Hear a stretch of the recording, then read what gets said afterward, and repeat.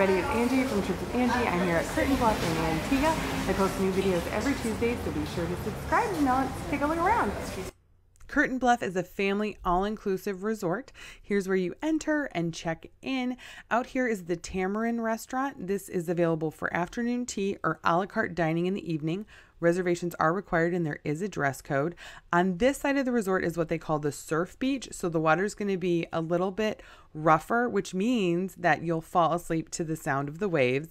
This is one of their wonderful suites. You'll notice the open air living room, the huge patio with the whirlpool on the patio, as well as the beautiful king size bed and the bathroom with another bathtub. You will have plenty of places to take a bath in this suite. Walking through the vegetation. This resort is really known for tennis. It has a big history of having tennis tournaments and having a strong tennis program. It also has one of the highest repeat guest ratings of any of the resorts in Antigua. You see the fitness room has a wonderful view with the yoga area in front overlooking the ocean. This is a glimpse into the spa. This is the relaxation area where you would wait for your treatment. And then here we're heading to the other side of the resort where the calm water is, where all the non-motorized included water sports are available. There's a basketball court.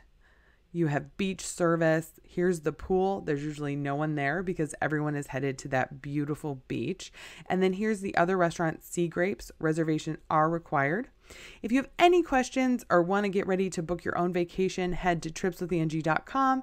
And as always, if you want my top 10 tips for all-inclusive resorts, text ALLINC to 22828.